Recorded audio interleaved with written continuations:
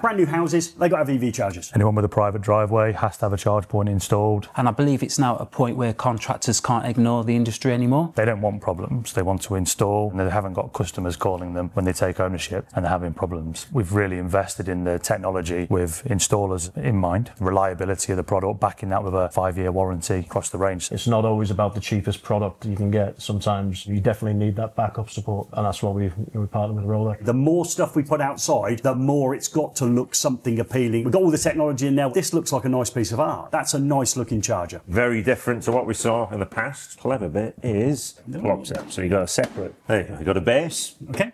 There you go. That's incredibly light. Even you could fit that, Gary. Well, I You don't might get it straight with a spirit level. Okay, so that's a lick and stick. Stick down the wall. Brains of the operation. Pop the cover open. This is a full fat RCD with a test button. Yeah, so it's a Type A RCD with a 6 milliamp DC device on the board. And I noticed some funniness on the back of it when you pulled it off. All right, so what's that? So you didn't slip over? With the heatsink, essentially we can guarantee that you'll get maximum charge rate up to 50 degrees ambient temperature. We have all the data and tests to validate this and give comfort that when we're shipping across Europe, we've got the data to back that up. You're going for 3-phase, are you? First year. It's a world first. World first. World first. On camera, this is the new, and Dave hadn't seen this earlier on. Bring back the Connect. Now remember, a lot of chargers, you take the cover off and you end up with like a front cover flopping around on a bit of cable. And there's your terminals for the 3-phase. Looks like I've got 2 protective earths. What's the thinking behind that? So we can basically, with one SKU, cater for UK and European markets. Does that one slip out the back as well? Same approach, yeah.